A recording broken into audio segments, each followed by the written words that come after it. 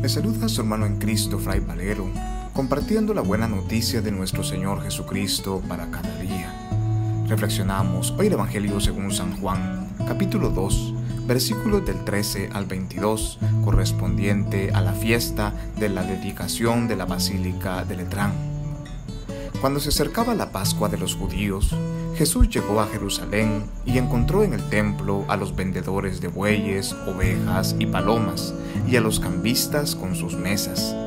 Entonces hizo un látigo de cordeles y los echó del templo, con todo y sus ovejas y sus bueyes. A los cambistas les volcó las mesas y les tiró al suelo las monedas. Y a los que vendían palomas les dijo: quiten todo de aquí y no conviertan en un mercado la casa de mi Padre. En ese momento, sus discípulos se acordaron de lo que estaba escrito: el celo de tu casa me devora. Después intervinieron los judíos para preguntarle: ¿qué señal nos das de que tiene autoridad para actuar así? Jesús les respondió: destruyan este templo y en 3 días lo reconstruiré.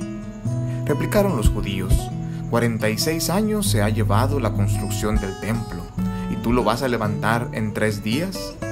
Pero él hablaba del templo de su cuerpo.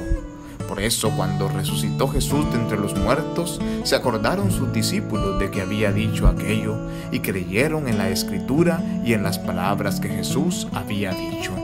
Palabra del Señor, gloria a ti, Señor Jesús. Celebramos hoy la fiesta de la dedicación de la Basílica de Letrán. Es la más antigua de las 4 basílicas mayores de Roma. Es considerada como la madre y cabeza de todas las iglesias de Roma y del mundo, ya que es la sede episcopal del Papa, es decir, que antes de la erección de la Basílica de San Pedro, desde esta cátedra el Papa se dirigía a todos los fieles del mundo, exhortándoles a permanecer fieles en el amor y en la unidad.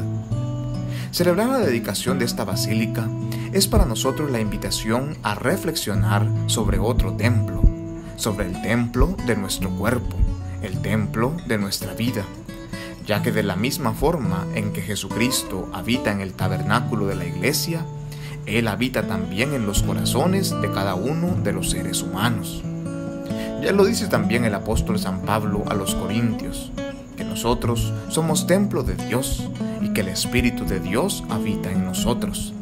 Sin embargo, con nuestro pecado, nosotros hemos ensuciado nuestro templo y lo hemos convertido en un mercado donde se le rinde culto a distintos ídolos que pretenden ocupar el lugar del único Dios.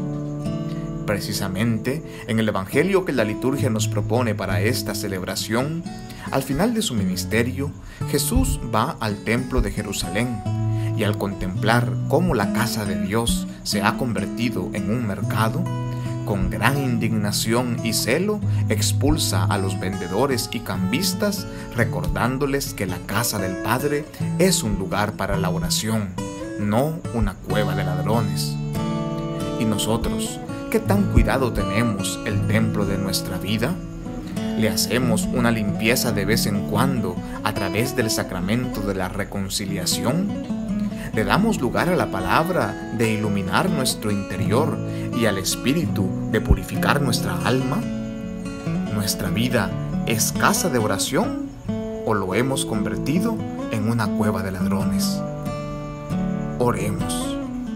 Señor, tú que con piedras vivas y escogidas preparas una morada eterna para tu divinidad, derrama con abundancia sobre tu iglesia la gracia que le has otorgado, para que tu pueblo fiel avance sin cesar en la construcción de la Jerusalén celestial.